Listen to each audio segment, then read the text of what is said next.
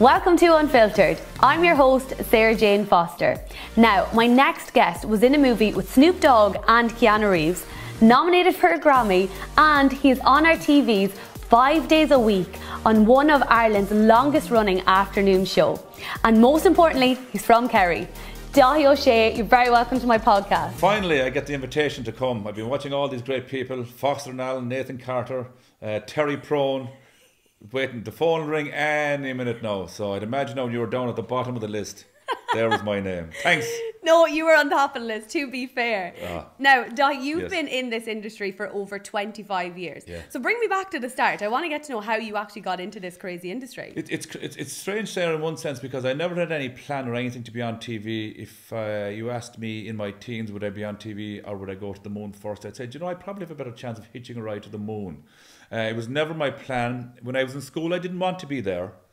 I was asked to leave twice for on different occasions for a week at a time, and I really found it hard in school. I didn't want to be there really, and it was at a stage, in one sense, where maybe 5 years before I did my leaving cert, Sarah, a lot of people didn't go to college, they immigrated, and maybe 10 years after it, the majority of people went to college. So it was that twilight zone, things were changing.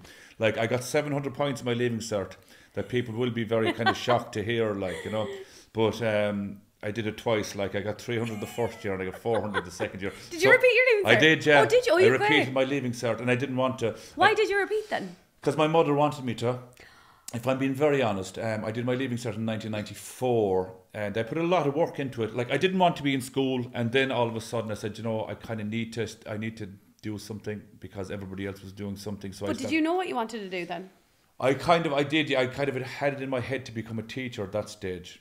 And so I went off to America in 94, the summer of that, after my leaving cert. My brother Danny was in Chicago, so I went over there, and the plan really was You've an to American stay there. passport? I have an American passport all my life, yeah. My parents were married over there in the 60s. My eldest sister and brother were born there. Right. So we all became citizens. And so I was there in Chicago in August, got the leaving cert results saying, look, Mom, I tried my best, like, and I didn't get the course, so look, I'll probably stay here. So Was that the first or the second that was time? the first time. Okay. So the second time, after that, then she said, look, will you think of coming home and repeat your leaving cert? I said, I don't really want to repeat my leaving cert. Like, I was a doorman in a nightclub in Chicago when I was 18, right, saying, sorry, you're not 21, you can't get in here. Right? So Because you had the height, probably, you were 21. Yeah, so then I said, okay, I'll come home. So I came back then in the middle of September into class that I didn't really know, in one sense. So I stuck it out for the year, and I was there saying, look, I've got to give it a go again. So I put in a bit of work towards the end, and I got the course from Mary I had to do a Bachelor of Arts in History in Irish. They were the subjects. So the plan then was to become a teacher. That was it. So then during the summers, then I worked on the ferry boats out of the Blasket Islands, which was a great job altogether. And I remember. You were like a tour guide? No, there were smaller boats, so I used to drive one of them, and then I used to collect the money and talk to people as well and have the crack and kind of a Del Boy stuff, you know, that I was apparently good at. You always had the gift of the gab. Yeah, but I was interested in people, like, as well, which was good fun. So, and then I remember I was at the bottom of the pier one day, and one fella said, look, would you be interested in going on the weather on TG Carr? And I said, what do you mean going on the weather on TG Carr? Oh, to present it, like. I said, what would I be doing? So they said, look, come up and have a look. So I didn't get the H-dip the first year, which you need to become a qualified teacher. So I said, I got a part-time job teaching. So I said, you know what, I'll go up and see what these crowd are on about. So I said, oh, on television. I said, oh, dear, I don't know about that now. So I came back the following weekend and they put me on television doing these links. So then it took off from there, and I was teaching during the week. And when you start off as a teacher, a lot of young teachers will know, like, you don't make a whole lot of money. So this was a side job. So the side job then turned into a full-time job the following year, Sarah. And I haven't worked since. And that's how it happened. Like, I had no grow to be on TV. I never had any aspirations to be on TV. It wasn't something that I wanted. It wasn't something that I even thought about. So it was strange in that sense. But was that guy that came up to you, did you know him? Oh, I know him, yeah. And then, like, say, I got a call from another lady. She worked in TG Carr, and she was just said, look, we're looking for people to work at the weekend. Would I be interested in doing it? Yeah. And I said, sure, listen, we'll have a look at it. And that was it then. And it turned into working most weekends. And then during the summer, and then there were full-time jobs at that time. The person left the job, so I applied for it and I got it. And it was the same week that I got the H-dip in Maynooth, and I got the H-dip in Queens and Belfast as well, all in the same week as the year job in TG Carr that day. But it was like kind of known if you did well in the year that you'd be there for life if you wanted to. So what, you didn't end up doing the dip then because you got into TV? I'm not qualified to do anything I'm doing.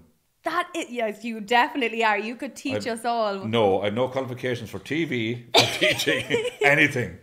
That is so funny. So do you still know that person that asked you? I do, yeah. Sure, I worked with her for years in TG Carr. Yeah, I was in TG Carr 11 years altogether. I was full-time staff there. But what about the guy that came to you when you were working on the boat? Yeah, I don't know where he is now, actually. But like, do you kind of think back him and go, like, if he wasn't there that day, it could have. Yeah, it could have been totally different. Do you know the way there's always like somebody there that's like pushing you? Yeah, that sliding doors kind of thing. Yeah, that could have happened as well. And again, it's just because I wasn't really attracted to being on. I can't even say I wasn't attracted to being on TV because I never even thought about being on it. So what did he see in you then? I said, he thought the fella kind of having the crack with people. Like I had a degree in Irish, so I spoke Irish all my life as well. So that was the other side of it. Yeah. And I suppose this fella saw, okay, this fella will be a bit of fun. Like I was doing a small bit of singing at the time as well, and so I was used to being in front of people. Maybe they saw that. I never really saw it like that. Yeah. When you look back at it, it's easy to see it, but at the time, I'm just enjoying life. I was 23 years of age when I started on television. For sure, and because your family is huge into music as well, so I'm shocked you didn't get into that. Yeah, well, my father played music all his life, and my brother plays music, and I sang a bit, all right, but there was always music at home. But like I was kind of caught between kind of trad music and Guns N' Roses. Like I went to Slane in 1992 as what age was I? 16. I was probably 15 at the time. I was 2. Now I feel really old. I like all that. I like kind of fast pace with a good beat. Like even going back to the earlier Guns N' Roses stuff, like it was pure raw. Like with all the bells and whistles that came in albums after, like say Use Your Illusion 1 and 2, like say that Appetite for Destruction album, like it was just pure raw. Yeah. It was pure rock and roll, and it was very similar when it came to say trad music. When you had Seamus Begley and Steve Cooney playing, like it was just pure raw emotion. It was just fast. It was hard hitting. Yeah. And that's what I liked. Okay, so when you started, you didn't go into the music. Yeah. You were in TV. Yeah. You weren't doing your dip. Yeah. What was your mom thinking? My mother said, "Are you sure about this?" And I said, "Look, I'm just going to give it a go. I can always go back and do the dip some other time." Yeah. And that was it. And really, it just went on from there, where I was working all year round on the weather, and then I was on the weather and continuity in TG Carr for 11 years altogether. But like they'd send me off. Then I think the first year, I think it was 2002 and 2003. I was doing a summer show called Fail To, which went around to all the festivals. So I was at a different festival every week, and the show went out then on a Wednesday. So like that was really good fun. And then there was other things like the Gratham Ceol, that'd be the kind of the big trad music awards. I did the first one in 2001, and I did all these other shows. Then I did the country music show Glór Tíre for a good few years, and then in 2006 I did a show for RT called Charity Eurostar. Yeah. It was Eurostar, but for people who were well known. This is the irony. I wasn't well known at the time. I was definitely the least well known person in the whole group. Was Catherine Thomas on that? Catherine was on that year. Okay. John Aldrich, who played for Ireland, was on that year. McLean Burke from Fair City. Brian Murray and Una Crawford, who were in Fair City as well. They were on it. Roddy Collins was there. Shane O'Donoghue, who's with CNN now, and who else was there? I was there. There was a girl then on from Rustenroon, Owen from Rustenroon. Right, okay. And it was funny really, because I was used to singing kind of trad songs and so on and so forth. Like the first night I went out, I went singing "Sweet Child of Mine" from Guns N' Roses. Like. Yeah, you actually showed me photos of that a couple of years ago. Yeah. The hair, yeah, the hair. So that was good fun. So that was 2006, and then after that things changed because people kind of really knew. They began to know who I was at that stage, and then. The following year I did the travel series for TG Carr. We did Route 66, we did the Blues Highway, we did kind of Dáithí Honky Tonk Heroes, and then we did the Route 1, which was down the east coast of America. Oh wow. So they were the big ones. And then when we finished the last one of them, I was asked to do the Rose of Tralee, and then a show called The Daily Show came along with RTE. I was asked what I presented with Claire Byrne, so the two was presenting it. So that was 2010, and I left TG Carr then. Wow. To pursue that again, like it was probably a kind of a crazy thing to do in one sense, because 2010 the economy was bad, we were in a big, huge recession, and I was leaving a full-time job. So that's So sorry, you were leaving. I left TG Carr that time, yeah. For RTE to take up a job that was there for a year. Oh wow. Yeah, so it was kind of, well, I won't say it was stupid, yeah. but it was kind of crazy looking back. Yeah. Like the ignorance is bliss was totally kind of coming at me there. Didn't realise what, because it could have not come back the following year. Now we were lucky that the Daily Show came back the second year, and then that turned into the Today Show that moved to Cork, that we're here 12 years later. So wow. In one sense I was lucky that it worked out the way it did. And what made you go for it then? What gave you that drive? I don't know. I don't know, because I'd always be a person who would be kind of, a bit of security was always important to me, because like I had a mortgage. I'd only had a mortgage taken out about 2 or 3 years at that stage, so there was a good 20, 30 years coming. Yeah. That had to be paid. We were in the middle of a recession. So I suppose somewhere deep down there, maybe I believed in myself that I could do something different. Yeah. I had a lot of the stuff from TG Carr done at that stage. But it wasn't even that, because I liked doing those shows. Well, the Glory Tears, that was just a great show to be involved in. That's still going. Yeah, I know. Which is always good fun. And which was the best crack? I suppose the American shows were great. The American, you're one day you're out talking to somebody on the side of the street, and then you're not, the second day you're inside in Burt Reynolds' kitchen having tea with him, doing an interview. Yeah. So that type of stuff. So the variety of it was great. But what worked well for me was that I was left out during the summer. I was like cattle. I was in the shed for the winter, right, and then I was left out into the field for the summer. And of course, like any young calf, went for the electric fence straight away when I came out of the shed. So that I liked that dynamic where I was in for the winter, and then say around April, May, I'd say, okay, I need to start moving. So then they'd send me out for a bit of the summer and holidays, and then I'd come back in for September. So I like that as well. Yeah, that's really cool. But I'm dying to know, like, who was around you that was telling you, like, yeah, go for it, like, no. This is. Like, how did you have the confidence to just keep going? I don't know. It's maybe there was a bit of naivety there. Maybe there was this. Like, I enjoyed what I was doing, and were you getting a buzz from it? I was getting a buzz from it, and I was enjoying it, and I think that's always a good barometer. Now that won't work out all the time. That's the other side of it. Like, so sometimes you could be having a great buzz from something, and it just mightn't be working out, or it mightn't work out for you.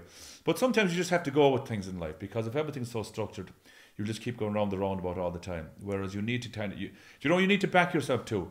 Like anyone watching and listening to this now, Sarah, and they might be at this whole crossroads in your life, if you want, will I or won't I? Do you know what? Go for it, like, because like say, I always say, like, there are 2 types of pain in this world, right? I know what you're going to say. What? The pain of regret. The discipline first. Okay. The pain of discipline and the pain of regret. Okay. They're the 2 types of pain you have. Do you know what I mean? So if you're disciplined enough to stick with what you believe in, okay, as in to go for something, to go for a goal, to have it, and to have the discipline to not turn around and say, okay, I'm giving up, but to have the discipline to go, okay, I'm going to go with this and go for it.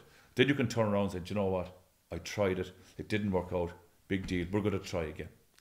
I love that though. But like I said, there's nothing worse than the pain of regret, where you're going, crap. Has there ever been anything in your career where you were like, I really regret doing that or not doing that? No, I think I've been lucky enough. Like, but I was lucky enough. People took a chance on me. You know, that, like, say, you could be the most whatever in the world, but unless somebody believes in you, unless you have a small bit of luck, Sarah, no matter what you're doing, you need that in life. Okay. Whether it's an All-Ireland football final, if you're playing one of them, you could be the best team in the world. But if you don't have a small bit of luck, you mightn't win it. And you have to look at it like that. And who was your first kind of mentor then in this business? I don't know if I don't think I had a mentor. Did you not? Like, there was a lot of freewheeling with it, and do you know, sometimes, like, the more you tell people, the more you give your power away.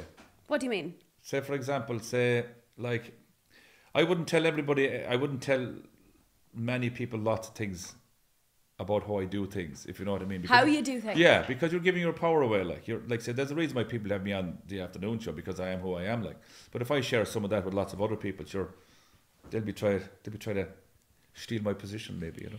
Yeah, but that's really interesting that you're saying that. But I'm like, you are who you are, and then they've obviously gotten you for you. Yeah, but you have to believe that too.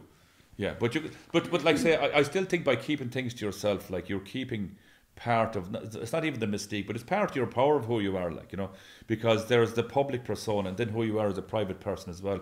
Like, there's, like, say, my principles and values, like, I wouldn't share them with everybody, because I think they're private, but that's what kind of keeps me grounded and centered, if you like. Yeah, I never would have thought you were a very, I know we all can be very private, but I never would have thought you were a private person or even considered yourself that. Would you look at me now and say I'm a person who prays every night? No. Yeah, see, I do though. Okay. Yeah. Why? Because, well, so people pray for different reasons. People pray because they think it'll get them into heaven, right? Why do you pray? Because it makes me feel good at that moment in time. In that moment in time where I say my prayers before I go to sleep. Have you always done that as a child? I've always done that since, I'd say, maybe even since my communion, since I was 7 or 8. And I've done it ever since for the last 40 years. And do you pray for other people? Yeah, 100%, yeah, I would. And if I was going past a church, I'd light candles for people.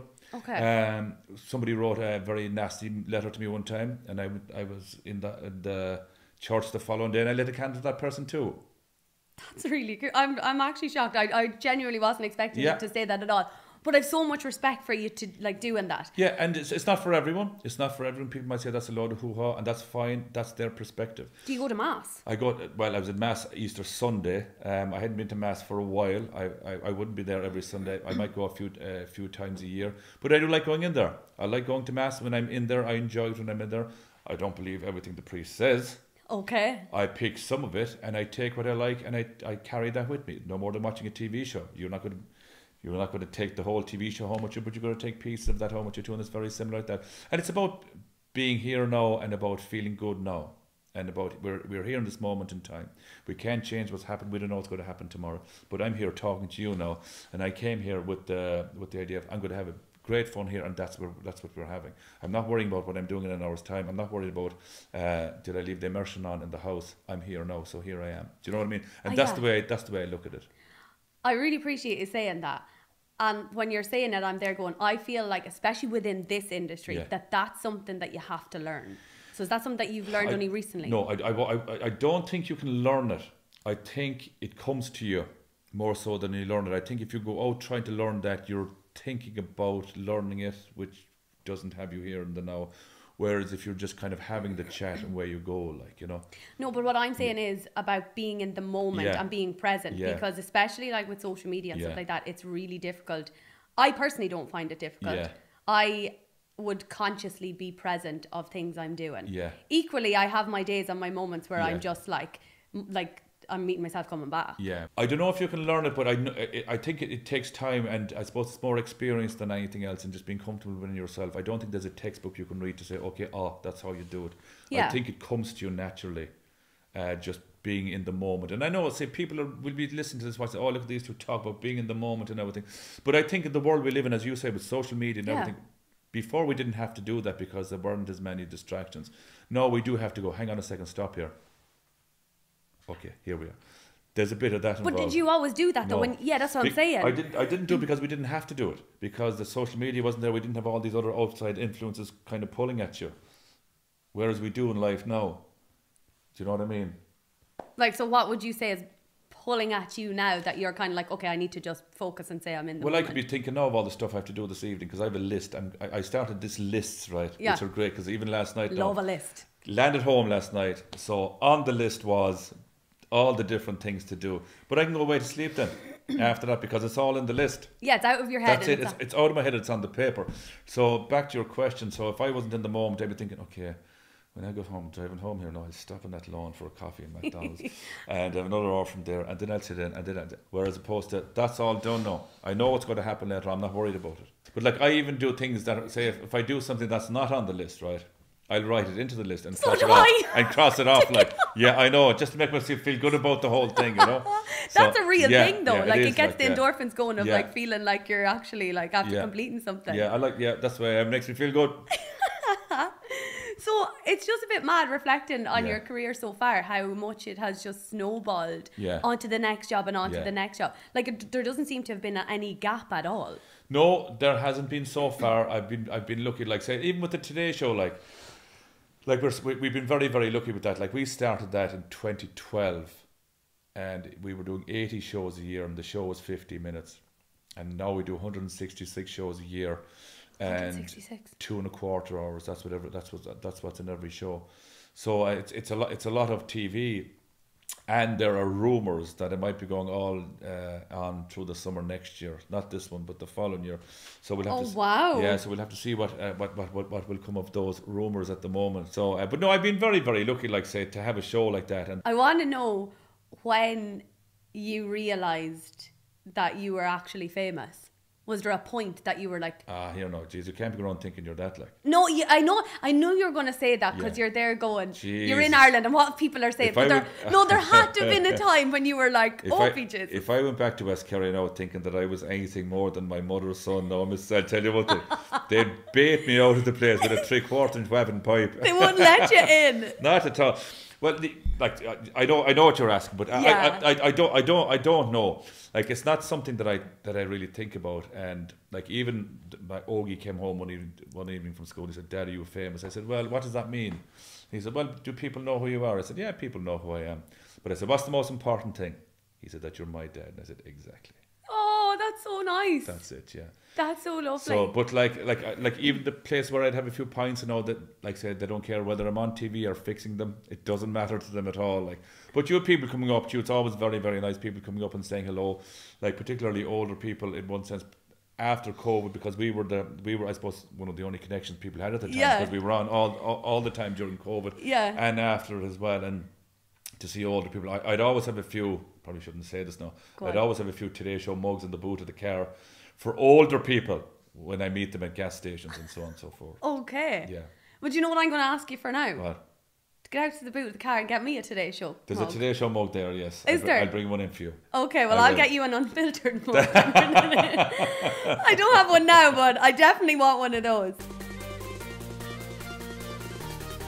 This episode is brought to you by glassonline.ie. They are an Irish-owned company based in Mullingar, County Westmeath. They supply high-quality glass, mirror, polycarbonate plastic sheeting and accessories. They supply made-to-measure toughened glass suitable for tabletops for both indoor and outdoor furniture, and they supply glass shelving too. They're available for delivery across various parts of Ireland. Visit glassonline.ie for more information. So Dáithí, social media wasn't there when you started. So do you find it a bit strange now that it's such a thing? Yeah, in one sense I'm happy it wasn't there when we started. Why? When we were a lot younger.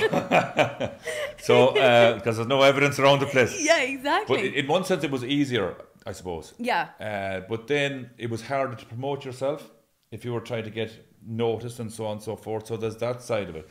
Where now you can go on social media and do some crazy things and people know who you are and use that as a base for what you want to go on if you want to.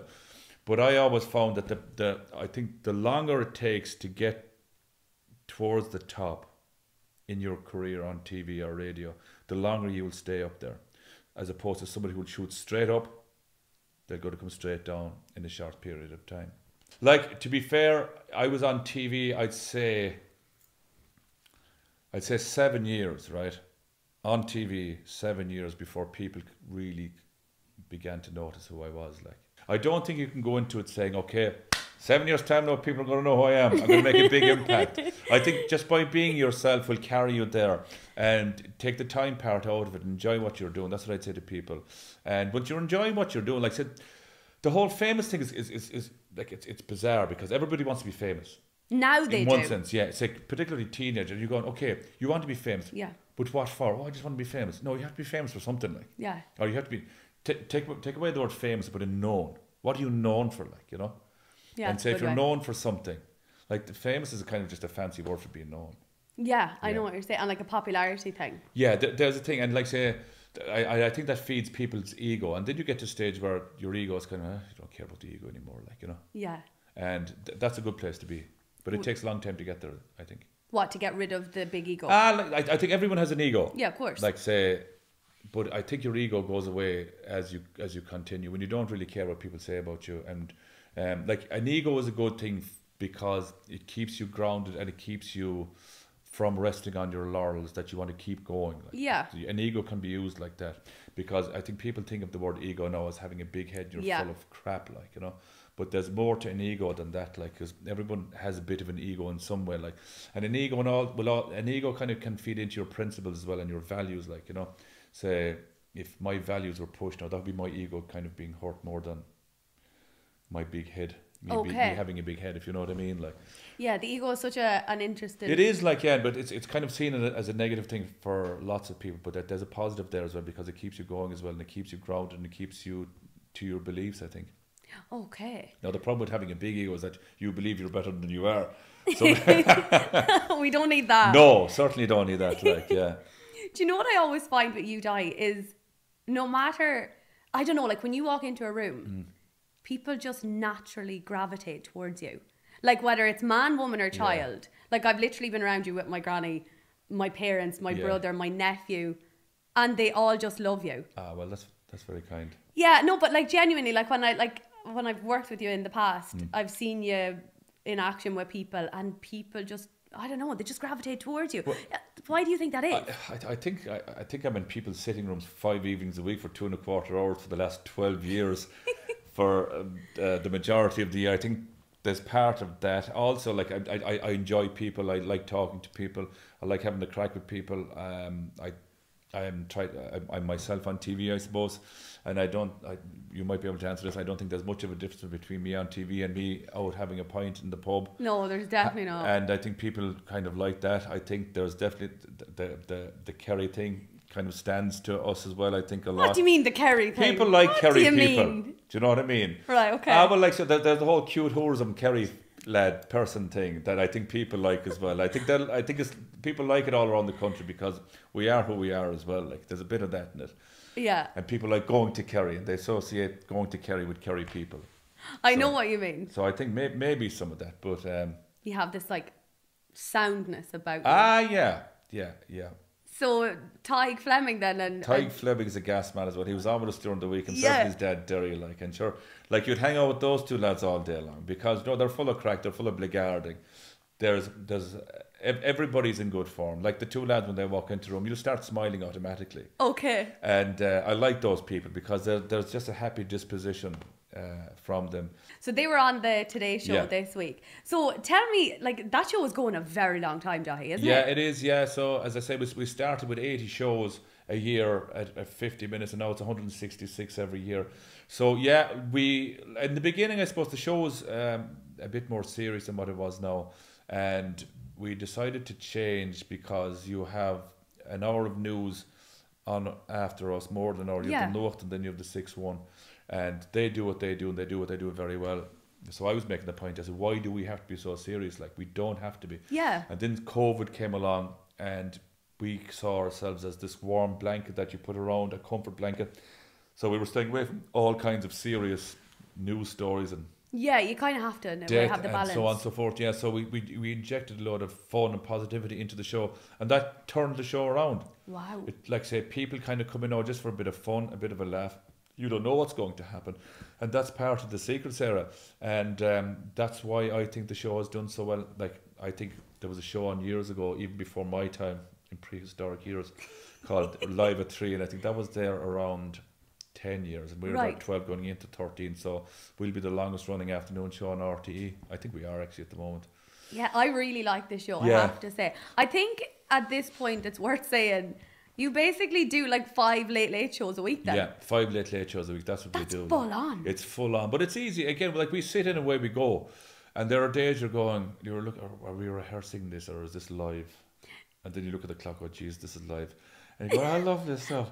Because like we do it every day. This is the thing. Like, so it's like a teacher going in front of a class. It's like it's like sitting in driving the car, all of a sudden you're going, geez, there's a clutch here. And then 3 months later you're driving without even, that's what it's like driving a car. Yeah, I suppose. Yeah, and then certain different people get into the car and get out of the car. Then say, what are you doing here? So what about any pre-show rituals then? No, I have a few pre-show rituals for the Rose of Tralee, all right. Oh, do you? It's how I get dressed, yeah. It's weird. Go on. So it starts with, I don't take a shower that evening. I take a shower in the morning because I found one year where I took a shower.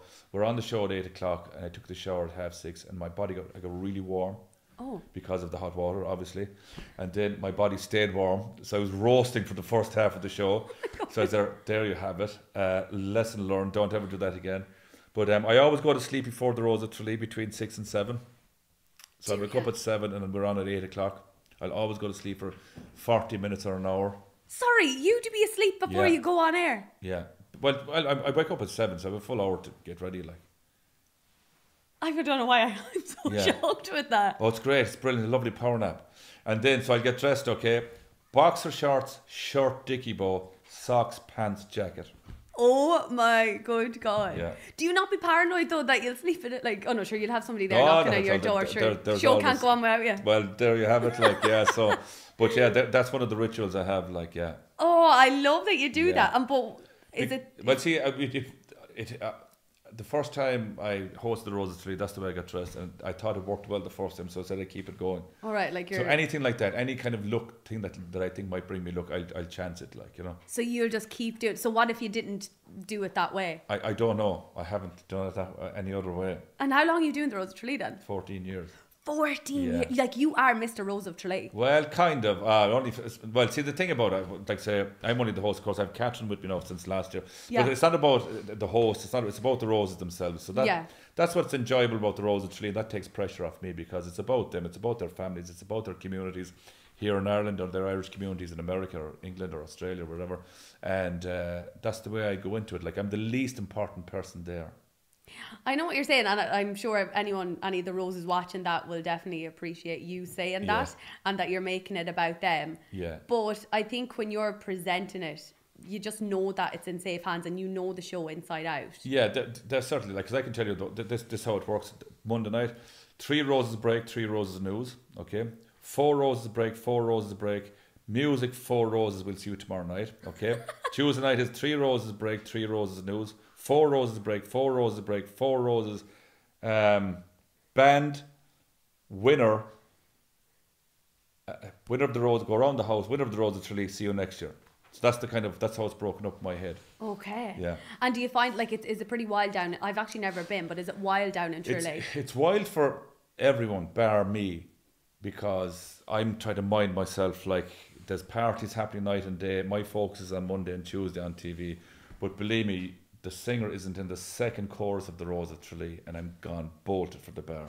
Are you? But I mightn't have drank for about 2 months before that. Yeah. Like I always go on this kind of strict kind of get fit, eat properly, no drinking diet for about 2 months. So like I'm down there, like I'm ready to go. Like. Oh, you're raring to go. But at 11:30 on Tuesday night, I'm raring to go out. Then after that, like, so stand back, you better be ready. Like I can imagine. Order a Malta for the following morning, trying to get me off the pitch, like, you know.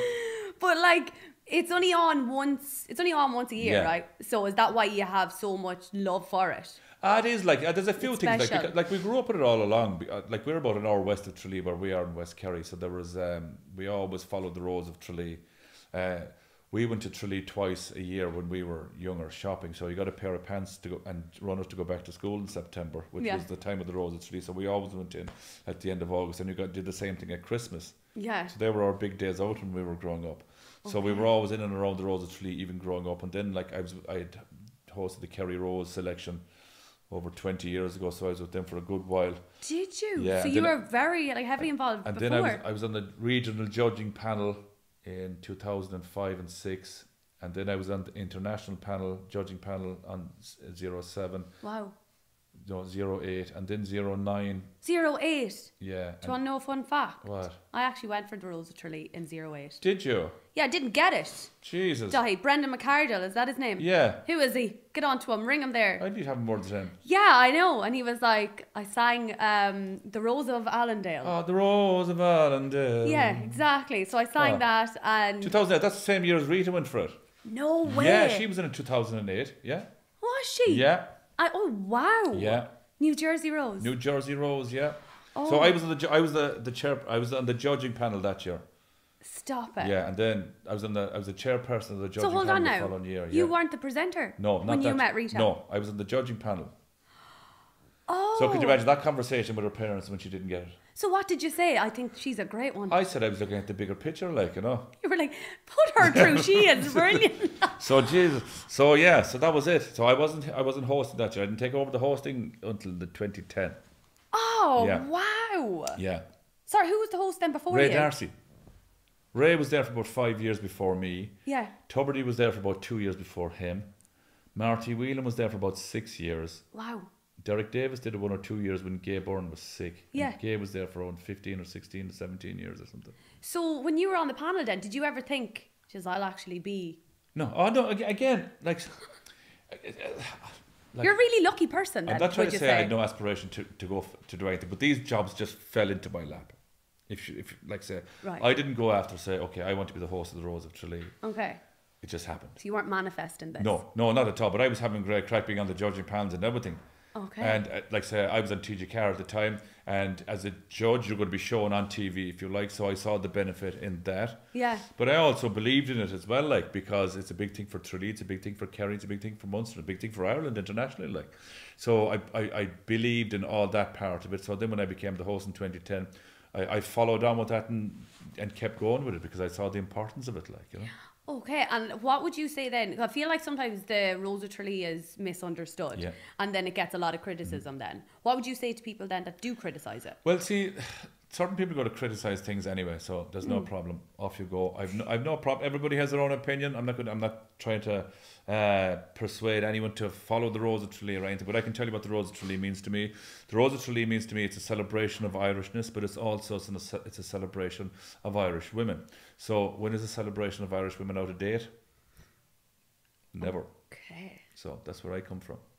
Fair enough. That's a really good point. Yeah, that's it. That's what I believe in. It's a celebration of Irish women. It has always been a celebration of Irish women. And if, like, say, people say that the Rose of Tralee isn't forward-looking, hang on a second. Go back to the 1980s. The majority of the roses would have been maybe teachers, Gardaí, they were called band Gardaí at that time, air hostesses, or something that would be seen that time as a female role. Now, what have we got? We have doctors, we have occupational therapists, we have engineers, we have everything. Yeah. So it's a pure sign of that the Rose of Tralee has moved forward. Trans women are allowed in? 100%, yeah.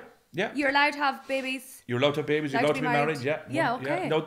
No, those rules have changed during the years with the times. So it does represent Ireland as it is now? I certainly think it does anyway, you know. It's not for everybody, it is for loads of other people. There's a 51% share of people watching it last year on the Tuesday night. Yeah. So, and again, if it's something you're not into, that's no problem at all. I do think anyone that is criticising the Rose of Tralee don't fully understand the Rose of Tralee. Yeah, there can be a bit of that, yeah. And that's fine too. Yeah, it is fine. That's fine too, and yeah. And the Rose of Tralee last year was our very own Rachel Duffy. She was, yeah, 100%. Like say, it was at last. You had a great year. You won the Tabletops Cup, you had the flag hole, and you had Rachel Duffy. We were so lucky. Yeah, you were pox lucky. We really were. I have to say, for me, Rachel really got me into the Rose of Tralee. Yeah. I just think she's such a fabulous person, and she carried herself so well throughout the entire competition. Yeah, she was absolutely brilliant. Yeah. Like, and again, somebody who genuinely didn't expect to actually be crowned the Rose of Tralee that night. Yeah. Like, I remember she was on stage and like she spoke about her mom and she spoke about her family, the importance of family, and just being her. Yeah. And we were talking earlier on about being in the moment, and that was definitely one of these times where somebody was on stage and she was just in the moment. Wow. And I think she felt that, you know, this is about her family, it's about her community here in Westmeath, and it's about people, you know, who lose people in life, and you can move and you can get on with your life. It doesn't have to stop you in your tracks. Yeah. Doesn't mean that anything has changed, that okay, this has happened, but we have the strength inside us to move on. And I think that's one of the strong points that Rachel had for the whole year. Yeah, she really did. And are you able to, like, did you know Rachel was going to win? As in, no. like... No, like say, for example, I do all the interviews, and then at the end you go around, I say something about all of them. Okay. And it's at that point when I open up the envelope, that's when it is. Yeah. The only thing I'll ask is that the producer gives the name in my ear as well, just to make sure that what he's saying is the same thing that's written in front of me. Yeah, it's matching up. Yeah. But do you? I know obviously you don't know because you're not like judging or you're not the one putting the name on or in the envelope. Mm-hmm. But do you know inside though? Like, are you either going, yeah, she's a good chance? Oh, really? No, not like when I was a judge. You like say when you're a judge, you're not looking for faults in any of them, but you're looking for you're actually looking for the opposite. You're looking for things that stand out. So that's when you're in the judging role, because that's your job. Like, my main job as the host is to make sure that the Rose is happy going on stage, is happy up there, and comes off saying, I want to go back up there again. Once that's achieved, that's my main concern. But when the winner is announced, and then you're looking at it the following day, you can say, oh, I can actually see why this person was picked. But at the time, you're in a totally different mindset because you want them to do well. Like, you really want them, you want every one of them to do well and to be in a happy place, because like it's so easy to get criticised for anything you do these days. Yeah. And this is one of the things about the Rose of Tralee and every one of those women that go on stage and that people don't speak about. Like, they go up there, they put themselves out there, like, as in, there's no hiding place up on that stage, and they give it their all, like, you know. And I don't think many people think of the courage it takes to actually do that in front of 2,000 people in the audience and up to 700,000 or 800,000 people at home. Yeah, it's a lot. And the strength to be able to do that, to do it, as we spoke about, having social media there now as well, and straight away you could be telling a story about losing somebody. Oh my God, I hate her dress. I know. And that's the comment about it. You're going, oh my God, you're not even listening to this person, like, you know. Yeah. But and they're strong enough to know that that's could be coming their way, and they still go and do it, and they show a tremendous amount of strength that I don't think we talk about enough, really. It's like, say, we all get judged in different ways now, but to actually put yourself forward into something that you are being judged, I think it takes a lot of character to do that as well. Particularly these days, I think it's really it's a tough thing to do, and they do it, but they don't see it like that. They go there to I suppose celebrate their life, what they've achieved up until then. Like I'd be up on stage going, "Geez, I've actually nothing achieved." Like I remember being on stage when I had 1 or 2 rows going, "Holy shit, I've nothing achieved in my life at all." As this 23-year-old rattled off all the things that she'd done, and I'm thinking, "Oh my God, I'm only a TV presenter." So that's the way I look at it as well, like, so. Yeah, for sure. But we're here, we're both up there, we're both enjoying it. That's the main thing. Yeah, exactly. But image is such a thing these days, regarding with social media. People always comment on how you look. It's one of the first things. How important is image to you? Well, I suppose when you work on TV, it's the first thing they see, and it's part of who you are and who you become. I was never really too bothered about what people said about me, my appearance or anything. But one thing that I wanted to do, and I sorted out last year, was I got a hair restoration in the front. It looks great. Yeah, it looks fantastic. It looks lovely. It's something that I'd been thinking about for a while. But I never thought of not doing it because people might think it's strange or oh, what's your man doing kind of thing. This is something that I wanted to do, and I said, I'm just going to do it. So I went down to the CHRC in the Bonds in Tralee, and I had a consultation down there. I heard about this new machine they had. It's an AI machine that actually takes the hair. It's a robot that takes the hair from the back of your head. So you don't feel anything. Right. And they numb the head and the back when they're taking it out, and you're just there. It's like something tapping the back of your head, and they're actually taking out. So there's no pain. Didn't feel a thing. Yeah. Wow. So then that's the first part of the day. Then they flip you around, and then they put all the hairs into the front of your head. Like, because like I was really, there was nothing there. Okay. And it was very, very thin on top. Yeah. So then a year last Christmas, I decided to go and do it. Teamed up with the gang down there. There's a Dr. Mohammed down there. He's a hair restoration specialist, but he's also a magician. So I went for it. It was one of the best things I've ever done in my life. It looks really good, but it's really discreet. Like, I probably wouldn't have known you got it done, only that you actually said it, that you got it done. Yeah, and that's the process to have there as well. Like say, I show people some of the things. They say, "Oh, did it hurt?" Not one bit. Okay. It's like you get a little pick to numb your head, and that's it. You don't feel anything else. So like I was back at work 2.5 weeks after having it done. People said, "Geez, you have a very short haircut." Oh right, okay. So you came back on TV. So how long was that period? 2.5 weeks during the Christmas break, about 2 year last Christmas, and then it grew, and then you really notice the difference. I suppose to be around 8 months later, 8 or 9 months later, like, and it just gets better from there on as well. Like. So wait, now the hair actually grows as normal. You put the hair in, okay? Right. So the hair itself falls out. The ones that I put in, the hair falls out, but the follicle stays in. So they take the hair and the follicle out of the back, and they put it in the front. So the follicle then is embedded. So for the first 2 or 3 days, you have to spray it every half an hour just to make sure it's nice and wet. Now you can't wash your hair or anything. What? Just spray it with water.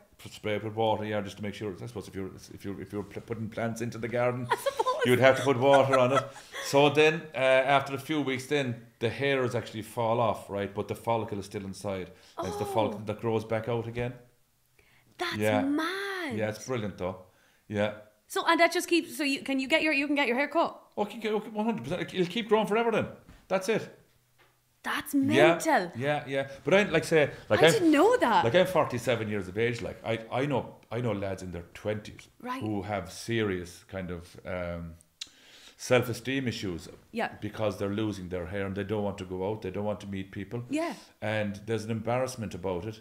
And like say, I know, like the amount of people that get on to me when the story got out that I got my hair restored, the hair restoration done, they were saying, oh my God, like I can't believe it's great to have somebody talking about it, to have a man talking about it. And I never kind of looked at it like that, thinking, okay, maybe this is bigger than what I thought it was. Like I said, look, women get stuff done to their hair all the time. No one takes any notice of it at all. Yeah. I know some women who have had the hair restoration. There's also a thing called the PRP where they take some of your blood out. They spin the blood around, and there's plasmas there as well, and they put that into your head as well to make it grow even more. To something. So the vampire facial. The vampire facial on the head, like If it's good enough for Kim Kardashian, it's good enough for Dáithí. There you have it. So, but yeah, the amount of younger people who were really, really bothered about it surprised me. I didn't realise that people suffered so much about it. I have to say, when I seen you putting this up on your Instagram, I was like, first of all, I wouldn't have noticed that you got it done, which I think is a really good thing because you can see like there's horrendous jobs out there, but yours was really discreet and done really, really well. Yeah.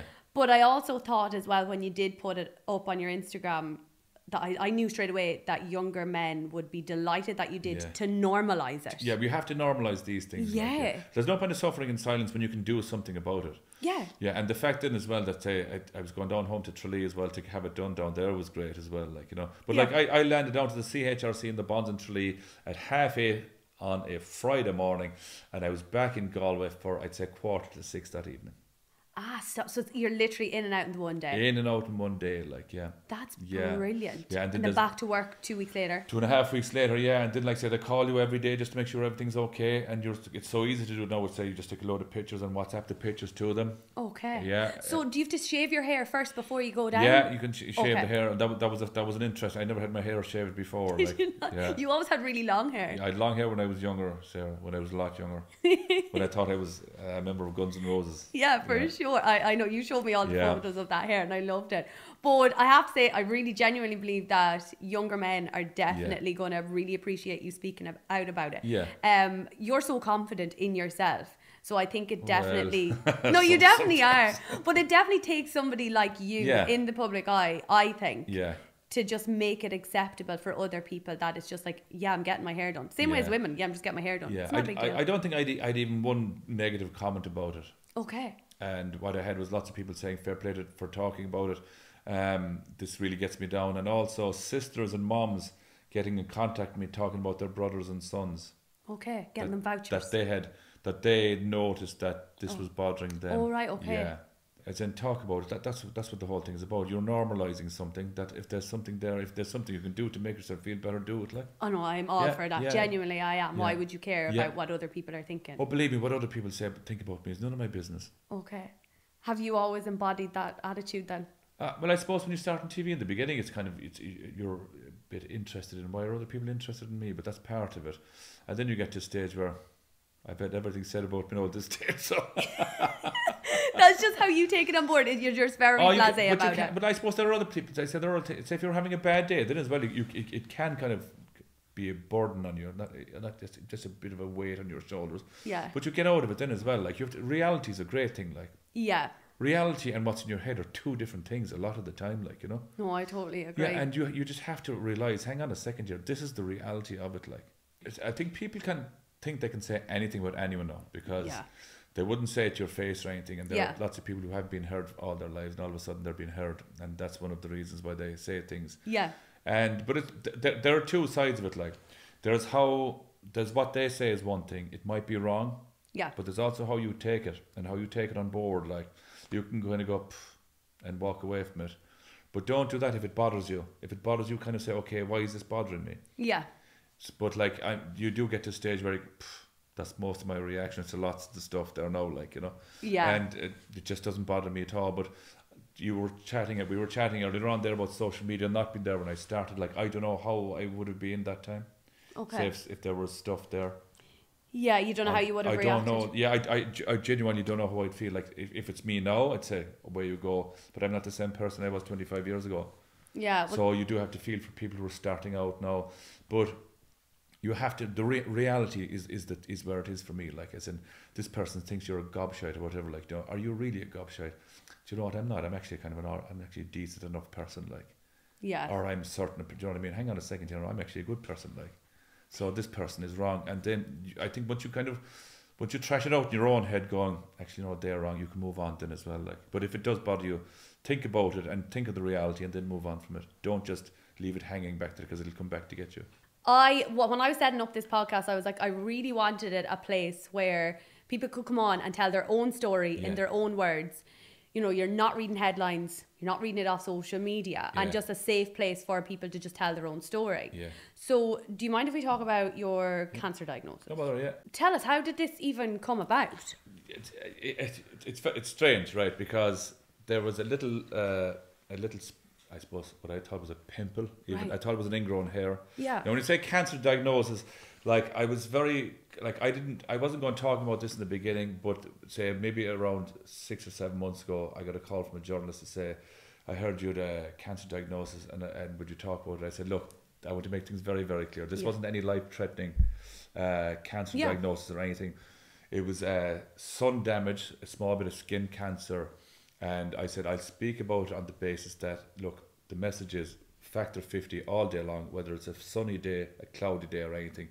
But I didn't want to sensationalize it, but I didn't also want to throw it away, because I know skin cancer can be very, very serious, and in an extreme case can be fatal as well. So I was kind of very, very conscious of how I wanted to speak about it.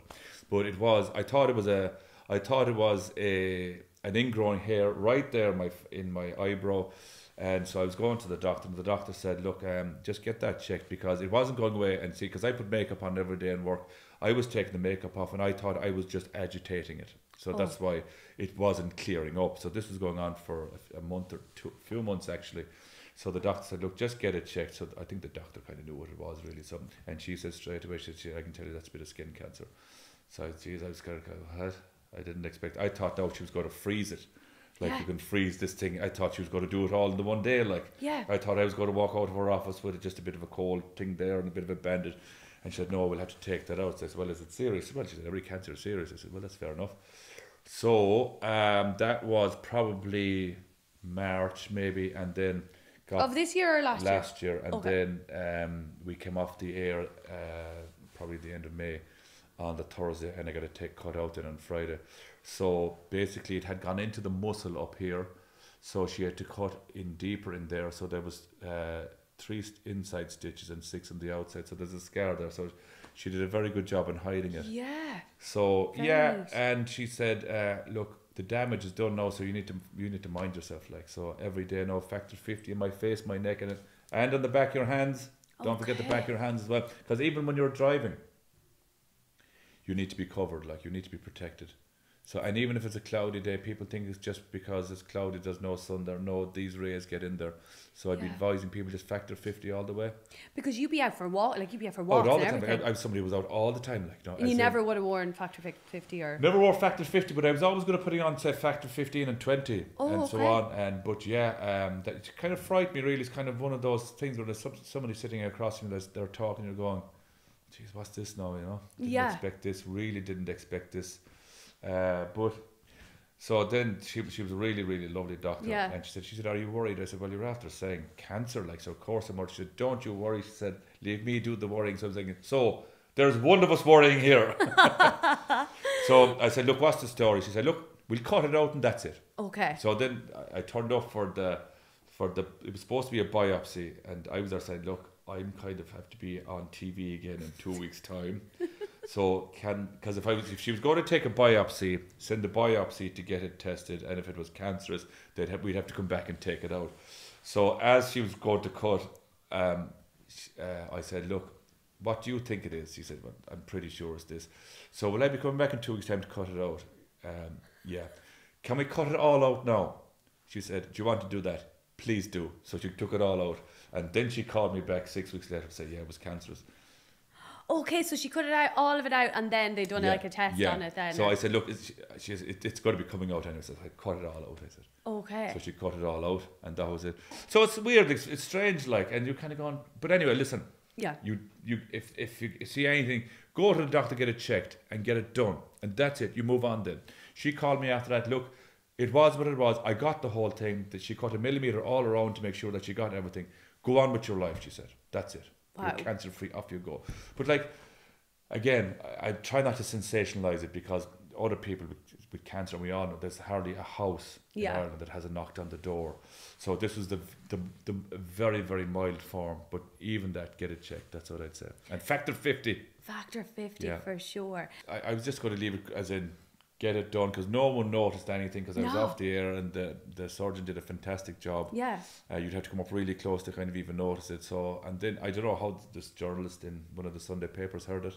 I was really sad though when I read that, if I'm being honest, as in when I read the fact that you weren't actually going to talk about this, but then somebody like invades your privacy and is like, can you talk about it? That's just part of it, but you have to turn it into something good then. And the something good is to get the message out to our factor 50. Okay. And that's I spoke about it on the basis that the person wouldn't sensationalise it. I wasn't on death's door or anything like that. Yeah, exactly. And I wanted to be very, very straight about that, and very, very, as in, this wasn't life threatening at all. Yeah. But this happens, and there are skin cancers that can take people's lives if they don't mind themselves. So yeah, this is very, very mild, but so I decided to do that interview on the basis of the message was get factor 50 on, folks. I have to say, throughout this entire interview with you, I'm learning so much from you in the sense of, like, I feel like you really just meet things like head on. Yeah. You deal with things as they are. I feel like there's no dilly-dallying with you. Like, you're like, this is exactly what it is. This is what I'm dealing with. Yeah. You don't really like glamorize too much of your life. Yeah. And equally, you talk about the things that we should be talking about. Yeah, well, life's for living too. Like, so I think you can get a lot of time glamorizing things, and like, so even with social media, you see lots of pictures of people, and it's all this perfect thing, and it's pure bull. Like, you know? Yeah. Like, I just want to be happy in life and get on with life. I don't want, there's no need to be telling everybody about it. People get certain things from that. It just doesn't do it for me. I want to, like, say, for example, I was having dinner with friends one night. Oh, you're going to take a picture? I said, no, I'm going to eat it. I'm actually going to eat the flipping thing, like, you know. So other people get enjoyment out of putting up stuff. I want to eat the steak that I've been waiting for. I don't want to be taking pictures. No, I don't want to be taking pictures. But I do then sometimes, because sometimes I feel like I have to, and then I say, fuck this. Yeah, no, it's fair enough. Yeah. Can we go back to your beautiful wife? Yes. So you met her at the Rose of Tralee, but you were not the presenter at the time. Okay, so I want to know, now be real with me now. Okay, you've been real so far, so let's keep going with that. Were you looking at her going, I'm going to put her through now because she's fabulous? No. Die. No, because she was at a stage where, like, say, so it was going to be a winner. There's going to be one winner, and there's going to be 31 who didn't. Okay. So where was it? This was at the International Rose. This is down in Tralee. In Tralee. She was on TV and everything with Ray and everything. Okay. So I was the judging panel, and the Aoife Kelly won the Rose of Tralee that year. But I did say that she was a cracker. Okay, what attracted you to her first? Like, what was it? Well, the first thing was because she was good looking, like. Yeah, of course. Because it's the first thing I saw, even before she opened. I said, well, Jesus, this is very good looking. So she had a red dress on, and she was kind of tanned as well. So I remember that. I actually remember her walking into the room. So I can still remember that. So there was instant chemistry, would you say? No. See, this is the thing. Like, so she was in the Rose of Tralee, and so I'd probably met her once or twice, obviously in the kind of interview thing, and then kind of once or twice, as in, hello, how are you doing? How are you getting on? Are you enjoying everything? So it was only after that, then about a year after that. Oh. Even more before we became kind of friends. We were friends on Facebook, as lots of people are, and you're sending hello, how are you doing messages. You're poking her. It was a long time after before I poked her. It was 2 years after that again before I poked her properly. And so we were friends for a long time, and then I was doing a show in America in 2010, which is 2 years after that. Okay. And we were coming through New York, so I said, "Look, do you want to meet up?" Coincidentally. Well, the road we were on, the road we were on was coming through New York, so that was the first time we met up. Okay. And then I finished that trip in Miami, down the Keys in Florida, and I was supposed to go home, and I flew up to New York To meet Rita? Yeah, she's in New Jersey, but she's only over the river. So I flew up to New Jersey. Yeah. And I stayed there for about 5 or 6 days. And then I went home. And then I came back over. I went back over again around two weeks later for the weekend. Yeah. I went back over. So that was around May, June. Right. So we were kind of over and back for the summer to each other. And then she moved over in September that year. Oh, really? Yeah. Oh, so you were doing long distance for a while then? For a few months, yeah. For a few months. And then she moved over, and then she'd go back for maybe a month or maybe a few weeks at a time, then working with her parents again, and then back over again. But yeah, so she moved over in September that year, in 2010. So how come she came to you and you didn't go over to her? Because like you have an American passport. I do, yeah, but that was the same time as I left TG Carr as well, that I went to RT, so I'd moved to Dublin as well. Okay. So a lot of things happened in those few months. So there was a lot of change then. A lot of you change, at that time. yeah. That, like, say for example, if you go back to even the April of 2010, I was a full-time staff in TG Carr and I wasn't going out with anyone.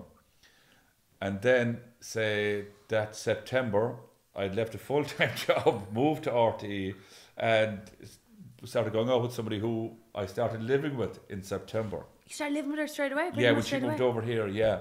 So Wow. lots actually, it's actually funny when you say it like that, because I never even thought about it like that. So lots actually changed in those few months. Fast So mover. well, no, but see, we really had been friends for a long time before that. Like, we'd been, like, say, even for the year before that, we went from messaging each other once a day, or say once a month, right? That went to once a week, and then that went to once a day. Now, this is over a space of 8 or 9 months. Yeah. And then it went to messaging each other 20 times a day. And then we met each other once or twice, and then I suppose it's when we would do that trip in America that's when we decided to, okay. And did you know? I know this is such a yeah. I think we knew. I knew from then on. I think we knew. You knew that you wanted to be with her. I think so. Yeah. That was it. Because we, again, like, say, we were friends. We were really good friends. I think before anything happened, and I think that was a really, really good basis for the relationship.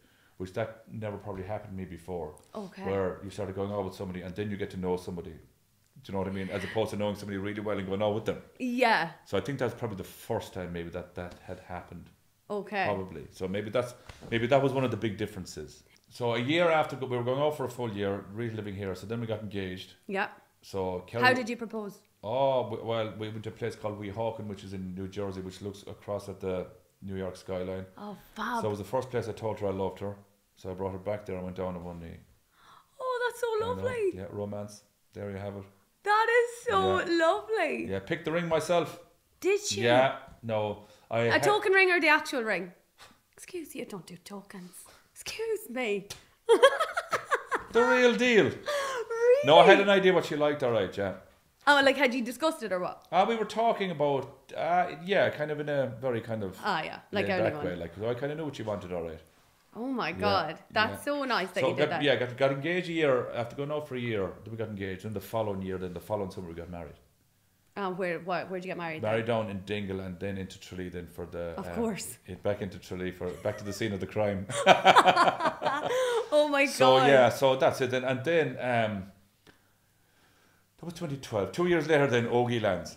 So he's 10 now this year. So like, he's just the love of my life, that guy. He's just unbelievable. Like, yeah. So how has like being a father then changed? It changes you in a great way, because back to, as we were chatting about that, just living in the moment. So sometimes you can go to work and you can take things home with you and you can have all this stuff rattling around your head. But I found when I got home to him that I'd lying next to him in the bed. It was just the two of us, like. Yeah. You know.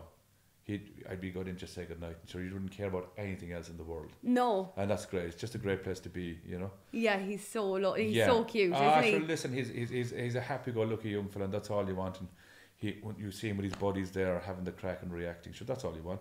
I don't really do a whole lot of work at the weekends anymore because I want to be at home, and I want to dot around the place too. Yeah, you're just at a different stage in your life. Just at a different stage where you just kind of like, I try to go for a few pints with the friends when I can. I've been out for a few weeks. Like maybe the week after next I might go out. Yeah. And just to try to get that balance right. You won't always get the balance because you have other people, you have other friends in who'll call you to come on their podcast, right? and then you'd have to kind of carve out a morning of your time off to come to do a podcast with a friend of yours. So, even though you might have a great plan, sometimes you have to put your plans aside. Yeah, for your best pals. Yeah. So then, Di, what is a highlight of your career? I know you probably have many, but a couple of them. There are loads. Like, I suppose lots of the Rose of Tralee were always good fun. Like when things go wrong was always a good fun for me. Like in the beginning, like something goes wrong, you're going, Jesus. But when something goes wrong now, like you're just laughing. Like, because I remember when I was on the stage of one of the Roses, and I was chatting away to the next second. I said, why is there a birthday cake coming out on the stage with 20-something candles on it, you know? So, happy birthday, and the whole place singing it anyway. So to make a long story short, it wasn't even her birthday, but she went with it. I said, happy birthday. Oh, thanks very much. I'll have a cake here for you. We all sang happy birthday. So I said, after I said, I didn't know it was your birthday. She said, it wasn't. I said, where did the cake come out of? Somebody got it wrong. He said, lovely. Yeah, so some things like that.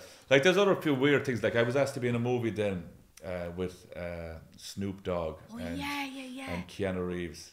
So, what do you mean you were asked to be in a movie with So I was in a movie with Snoop Madra. Yeah, Snoop Dogg and Keanu Reeves. What? Yeah. When was this? Is this like an unfiltered exclusive? I know people have seen the movie. Like, say yes. Yes. It's the first time I've spoken about it on a podcast called Unfiltered.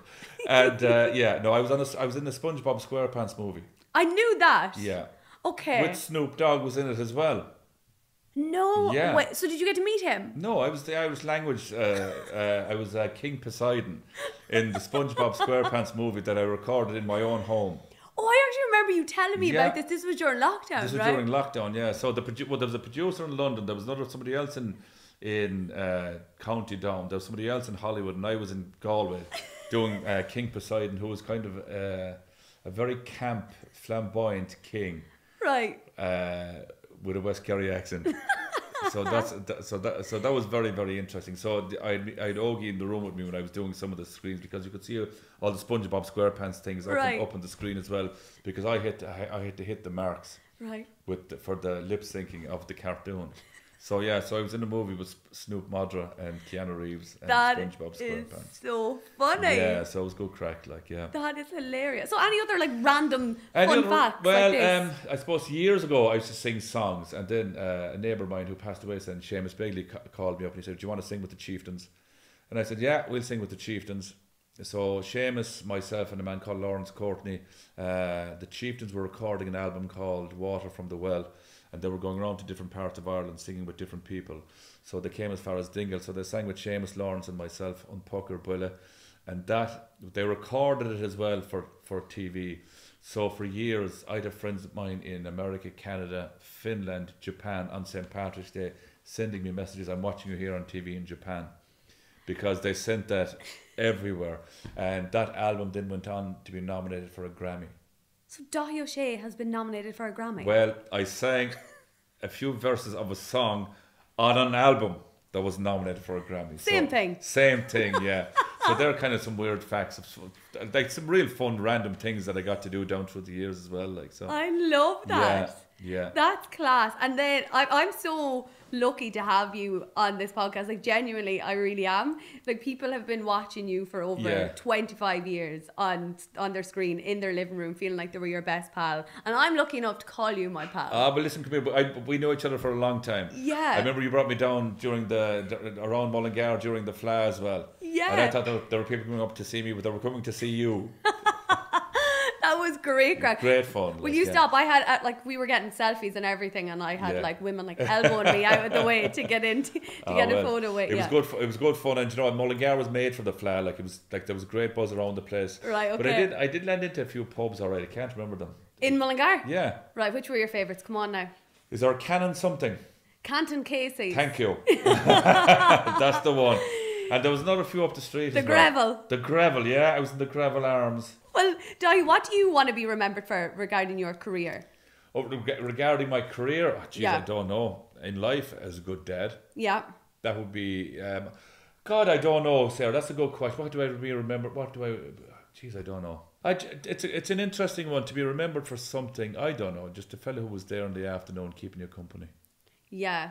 Something like that. Like, I'd be happy, like, if people say, "Oh, my grandmother or mother used to watch that lad. He was a nice old lad, that fella." Whatever happened to him? Yeah. Do you know what though? I always think people will always remember you for how you made them feel, and I definitely think you made people feel really good throughout your career. Very kind. Yeah, for That's sure. very kind. So I'm actually going to take this opportunity then to just, I think, to thank you on behalf of everybody in Ireland, really, for just making great TV and just making us laugh, probably cry along the way as well, and just being an unbelievable presenter. I absolutely idolise you for what you do, and I really look up to you for everything you do. Yeah, thanks very much. You make me emotional now. No, but genuinely, thank you so much. Well, it's what we do every day. We sit down. We are in people's sitting rooms for most of the year for over 2 hours. We keep people company. People dip in and dip out of the show. People stay for the whole thing. Some people don't watch it at all, and that's fine. And we're there, and we enjoy it. We try to bring a bit of lightheartedness into people's homes. When you look what's happening in the world at the moment, it can be a very, very sad place. So we try to create a place where people can come and watch the show and have a bit of fun, have a bit of a laugh, and most of all, stay true to who we are as Irish people.